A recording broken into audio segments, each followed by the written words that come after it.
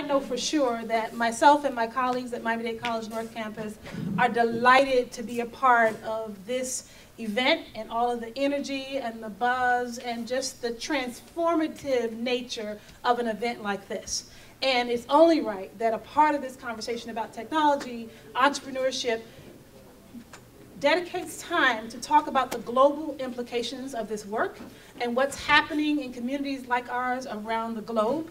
So this conversation could not be more fitting, and we could not be more privileged to have the opportunity to engage with the speakers that are here today. And we have a really important announcement to make. I don't know if I'm supposed to make that or if someone else is going to announce that. Okay, I can announce it. Awesome. That's the benefit of being a chairman. There has some privileges. This is where we will launch and let all of you know first before the public knows that the Miami-Dade Chamber of Commerce, which is one of the oldest chambers in this area, focused on economic development, particularly in communities of color, will be launching its first trade mission to South Africa in the fall.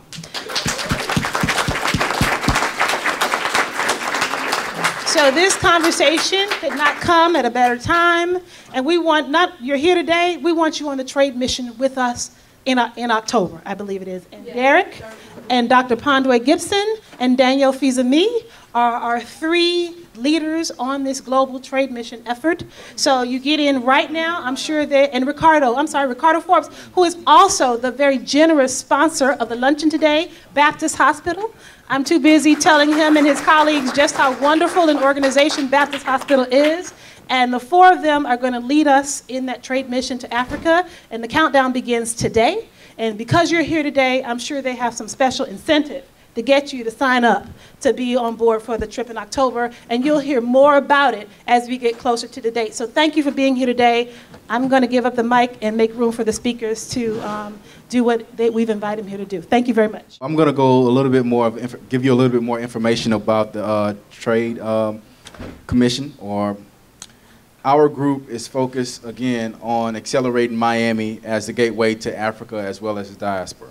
So this is the kickoff event at an informational session just to bring you all aboard, to give you the information necessary to partake in that trip to Africa. In June 26th, we will be bringing down some speakers. We sent a letter out to the ambassador to South Africa. We're in touch with Danny Glover, and I just made a contact with my friend in the back, Emmanuel Pratt. He's going to be reaching out to his friend to come down and to do another informational session and build those connections necessary to make that trip worthwhile. We're also thinking about bringing everybody together and doing a bus to the African Leadership Conference that President Obama does, that he did last year and said he would do an annual event with in August, and then we're going to head over to the continent. So I'd like to get my panelists, Eric Osiakwan, John Gossier, Damon Baptiste, to introduce themselves and to give you a little bit more information about them. Hello. All right. Thank you very much, Derek. And I also want to thank the other Derek who connected me to this Derek, who's not here because he's shooting his first show in Kingston, Jamaica. And also to thank you for giving me the opportunity. My name is Eric Osiakwan. I'm from Ghana, born and bred. And I'll give you a short version, and hopefully as I speak after lunch as well, I'll give some more details. But I'm a technology entrepreneur. I was one of the pioneers that brought internet to Africa in the late 90s, mid to late 90s. And then fast forward, I managed to do some exits, and then I started reinvesting in the next generation of entrepreneurs. And in the process, I met John Gossier, who had come onto the continent as well and started doing some investing. I used to sit on his board. I guess I still am. Well, maybe you find me after here. Fast forward, basically I've invested in 9 startups. One is failed, well, it's failing, maybe we'll revive it, in 6 countries. So I'm based out of Ghana, but I got a base also in Kenya and South Africa, and now Senegal.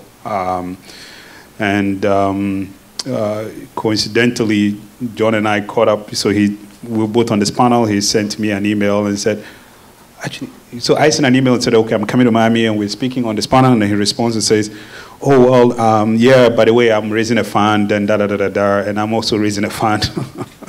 And then another friend who's an angel investor is also raising a fund. So a bit of interesting coincidence. So we got on WhatsApp and we talked and that sort of stuff. Anyway, so let you know a little bit on our connection. My name is John Gossier. I'm also a serial tech entrepreneur. I started my first company in Uganda in 2008.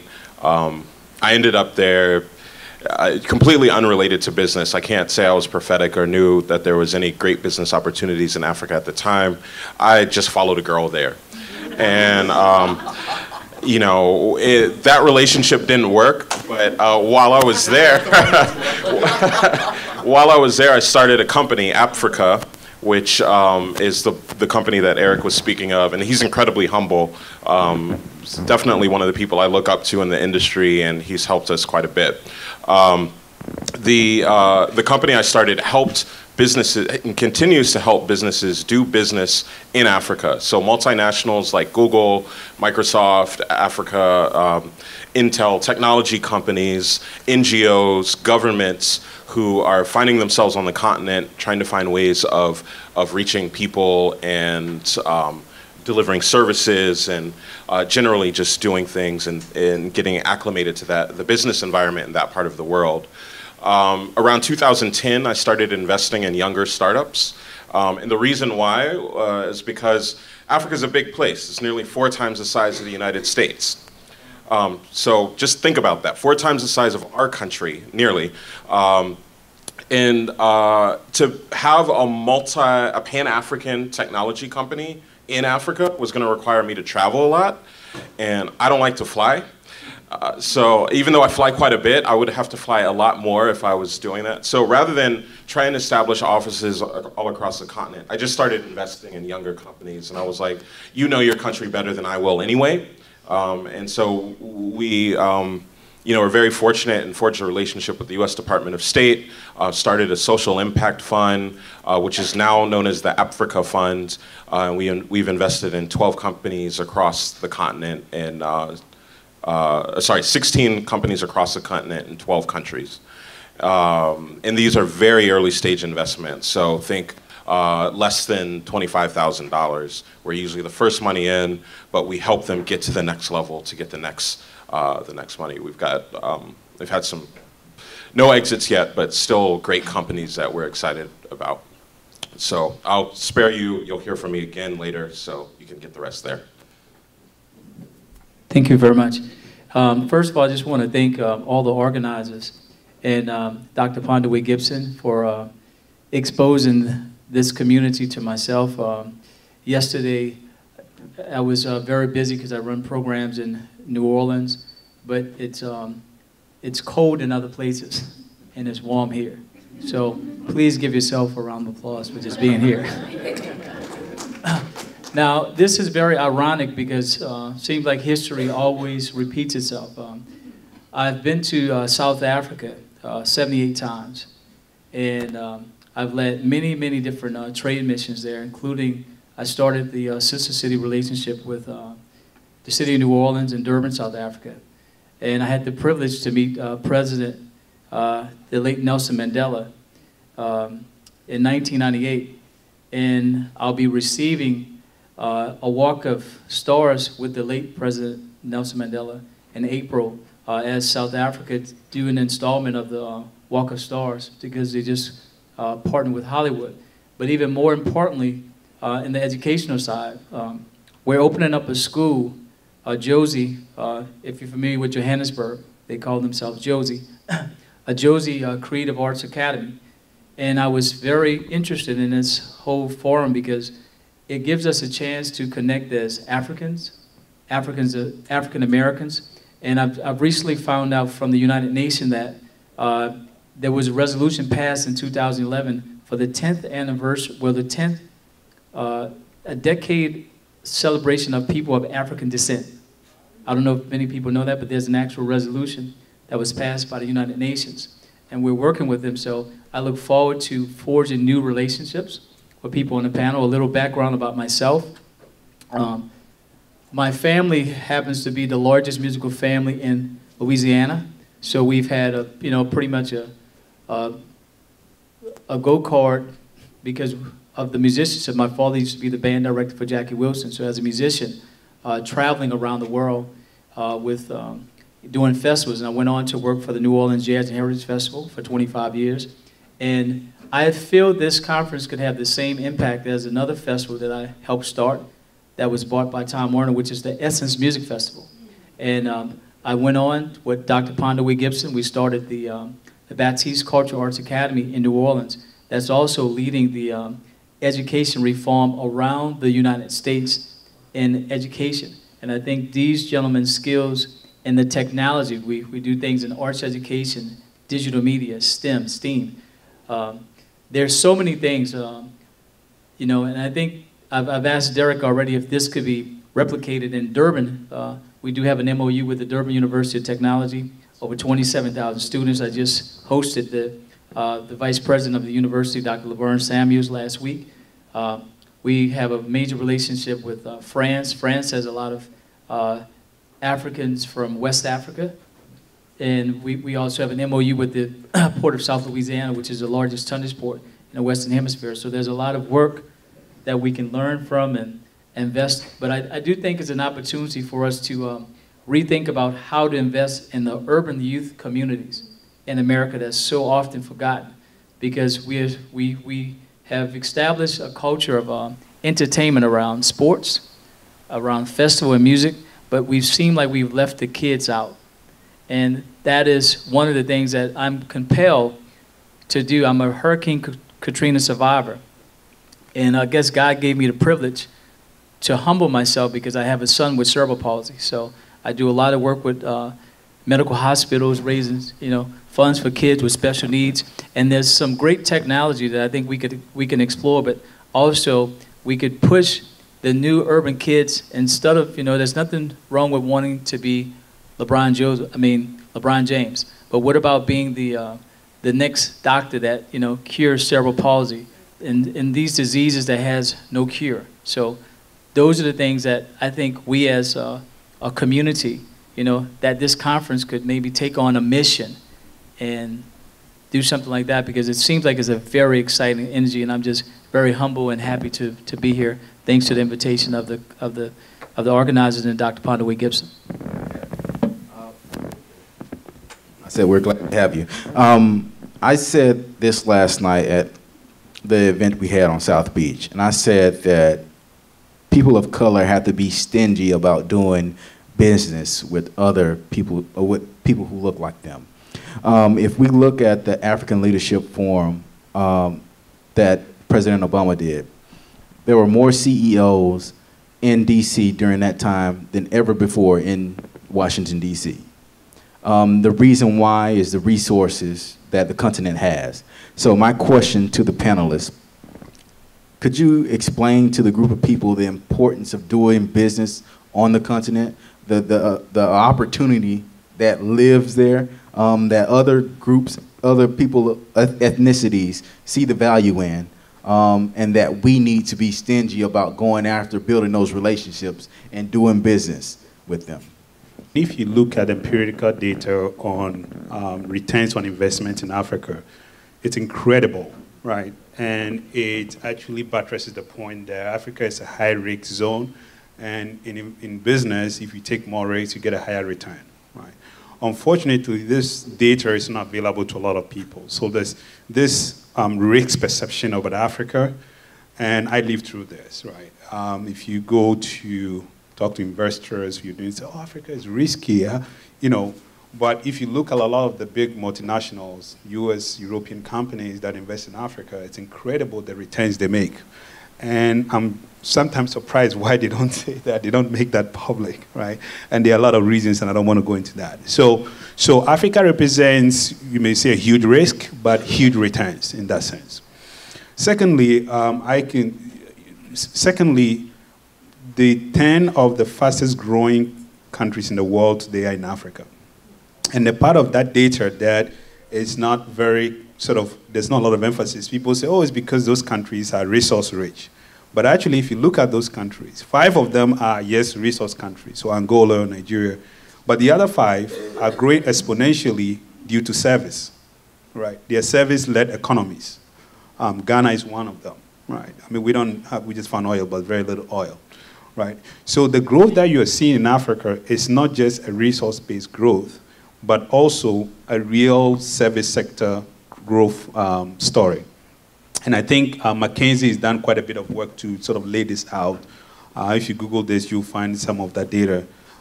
So the growth we see in Africa is not just resources, and that's very, very important to pin down. The other thing about Africa is, and now I'll speak about technology space because that's what I know. I mean, there's a lot of growth you've seen in financial services, real estate, etc. Is that I think Africa came from the back and literally overtook the world. 15 years ago, there were more landlines in Manhattan than the whole of Africa. And just think about it, Africa is 4 times the size of the United States, right? 10 years, just a decade after that, Africa has more cell phones than the rest of the world, right? So something radically happened in the last 15 years where Africa came from the back and then into the front in terms of communication. And this has been largely private sector led. And the interesting part is that a lot of these companies are companies that were started by Africans in Africa. Take MTN, for example. I'm sure you heard about MTN. MTN never existed 15 years ago. Now it's a big South African multinational. The Indians wanted to buy it. The South Africans said, no, we know you can offer double the price, but we will not sell it because we're proud that we have a company that is South African. Right? The Sertel that Mo Ibrahim started that sold to Bati Airtel for $2 billion and $5 billion. So the technology revolution has been very, very exponential in Africa. Now, if you look at the impact of mobile on different economies, Africa is number 1. It's currently the impact of mobile in Asia is about 3.1%. Africa is about 4.6%. In the US, it's about 2.1%. And about the same for Europe. Right? That tells you that mobile is not just sort of a luxury thing where, but it's really having impact on economics and the average person. So my grandma, couldn't read and write, but she can play with a cell phone. She can pick up the phone. I didn't need to do anything extraordinary to get her using it, right? So the next thing that is happening from where I sit is that the cell phones become the platform that is going to now create the second level of disruption, which is going to start facing bottlenecks within the market economy. So you see, for example, one of the big things that has happened is mobile money. So in the developed world, your credit card or your debit card or your card is your main form of transaction. This didn't catch on in Africa, but the mobile phone is not a device, it's where people have their money. Right? So you have your money on debit or credit card. My money is in the phone. So the mobile phone has become the device that is allowing people to now store money and do transactions. And you couldn't think about that 15 years ago. Right? So that's a huge opportunity. And I think now it's in the US. I mean, I'm finding companies in the US now that are doing mobile money, and they're doing it in different interesting ways. I think we had an example on one of the panels earlier today. So anyway, I think I will allow my colleagues to jump in a little bit, but those are some of the things that are really, really interesting. M-Pesa is one of those companies in Kenya that does the money and is expanding. I think it's owned by Vodafone. Yeah. Vodafone owns a portion of it, and they're expanding to India. So that just lets you know the direction in which that technology is going. Just to put it into context a bit, M-Pesa, which is the service that Eric was talking about, now accounts for 12% of Kenya's GDP. This is all the money that goes through the country. 12% of it goes through a cell phone network, which is now the biggest bank in that country. That should really drive home the fact that this was incredibly disruptive, and it hasn't worked in quite the same way in other African countries, but the opportunity is there. What happened was the banks realized that a cell phone company was now the biggest bank in Kenya, and they've been squashing these types of innovations throughout the rest of Africa deliberately. They, with policy, they don't want to see this happen again because obviously banking is their business. and they don't want to be in the cell phone business, although they are quickly having to change that strategy. To go back to the question, though, I wouldn't quite use the word stingy. I would say deliberate is definitely what needs to happen. When I'm in Africa, I'm always just in awe of all the development that's happening, the energy. You know, it's almost the same way I feel when I go to Manhattan and there's just people everywhere and it's just exciting to be there. I feel that way every single place I've been on the continent. I've been to more than half the continent at this point. And, you know, it doesn't look the same. It's not like, you know, Manhattan, it's not skyscrapers. But what it is people just trying to figure out how to make the best with what they've got. And this image of Africa asking us for charity, in my experience, is a myth. They're not looking for charity. They're looking for jobs, they're looking for investment, and they're looking for opportunities to do for themselves. And which is why it's actually what brought me into the investment space, was like, well, on one hand, I can grow a company by hiring people all across the continent, but on the other hand, they would then work for me. What can I do to help them work for themselves and then have their people work for them? And so I started investing in companies for that reason. The other thing that is important is other people do see this opportunity. China's all over Africa right now. Korea is all over Africa right now. India. We already know, you know, what happened when Europe was there, and you know, our relationship in the United States with Africa is tenuous. But it hasn't caught up to the opportunity that exists today. And my worry is that in 30 years, if I go back to Africa, as much as I do now, I'll be dealing with more Chinese business people than I will be African business people. And that's why I think this is important. Right, and just to piggyback off of that, Nothing wrong with the Chinese. And right, in 1998, when I made my first trip, I thought, wouldn't it have been great if America would have spent more dollars on trade and investment with Africa, South Africa, instead of wars? Because that's when we, you know, after 9/11, 2001, I think we started, you know, having a series of wars. And one of the things that South Africa has is the natural minerals to create the nuclear wars. I mean, the nuclear bombs and stuff like that. So most people that doesn't have the expertise of knowledge about Africa and the natural resources may not understand that in some parts of Africa, it may really be the centerpiece of trade and investment for the entire world. And I think we have an opportunity to be deliberate investment, to have a deliberate format to say that this trade mission that will start in Miami, because I've led many different trade missions. One, I was a consultant for South African Airways, which is one of the best airlines on the African continent. Another for the Port of South Louisiana, which there was a recent investment with Saso Oil, which happens to have the largest single natural investment in the United States history of $20 billion in Lake Charles, Louisiana, that I only got to think they didn't give me the $20 billion, you know, for making the connection.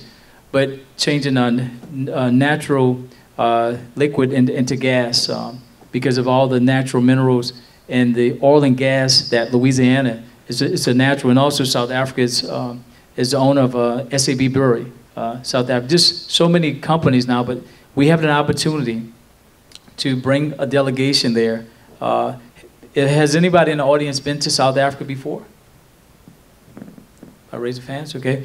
I think we should really, because the trip is in October, there's several opportunities, you know, to really promote it, not only into the Florida community in Miami, but you can ask people from around the United States to join you. Also people from the African diaspora, you know, some of the Caribbean folks, and then that we can be very deliberate. There's also some things that I can share with you, like the Joy of Jazz, which is it's in September in Santon, at the Santon Convention Center. That was normally in the Newtown precinct. So their culture in South Africa is a little bit different because it's also based around entertainment and having fun, but it's also where people really have meetings and meet.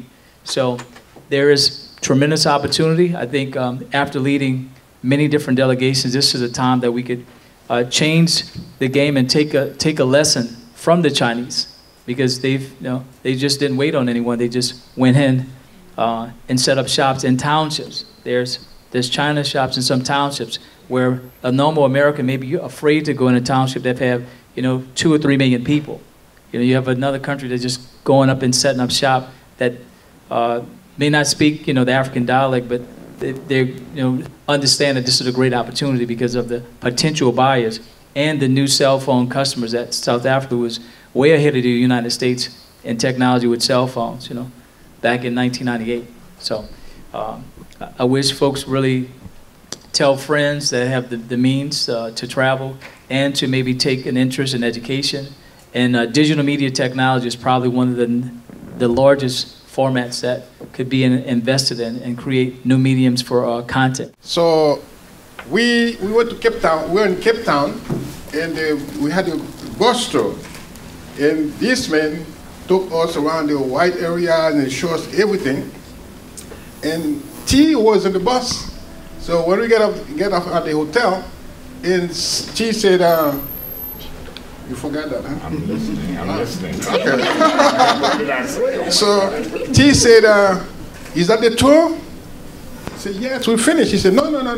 We want to go to see the real people. Right? You remember now? So they had to take us, to see to the, to the community. Like you don't have to get on the bus. You have to see them and say hello. And we had a lot of people that we saw that this is the real people from South Africa. Right? In addition to the trade mission that we were on at the time, in addition to the trade mission that we were on, just to get back home, to really touch our land and feel connected was an overwhelming feeling that I had personally on that particular trip to South Africa.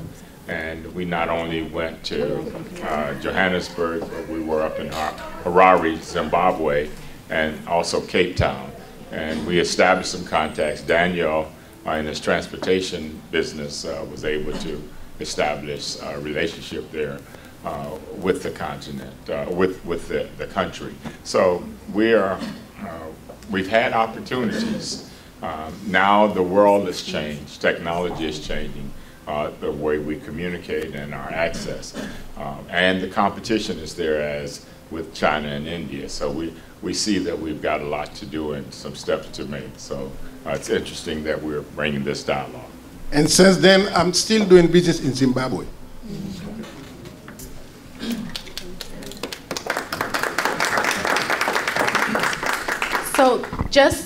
Because we're going to go back into the session, but I wanted to also thank the panelists and say if you are interested in joining the trade mission with the Chamber, the trip is going to be the 16th of October through the 23rd of October. If you are interested, please come and see me. You can give me your card, or I'll have a brief sign-up sheet so that we can get back to you with the dates. The next big event we're having is going to be in June 26th, where the Ambassador of South Africa is coming to speak to us again, and we'll be finalizing the trip plans. Mr. Baptiste, our panel, and other people will be playing an intricate role of making sure that we get to see the best of South Africa while we're there. So please come join us and tell other people if they're interested in doing business in South Africa or on the continent as a whole. This is the start of really figuring out ways to grow businesses and create that sister city relationship. So please come see me if you want to go on a trip. And also, the panelists each have a keynote, 20-minute keynote. So if you want to hear more about what they do and tapping into Africa, stay tuned for the next session after our next panel. And then they're going to have a question and answer session. So if you have questions for them, stay tuned. You have a chance to ask your questions in the big stage. All right? Thank you for coming.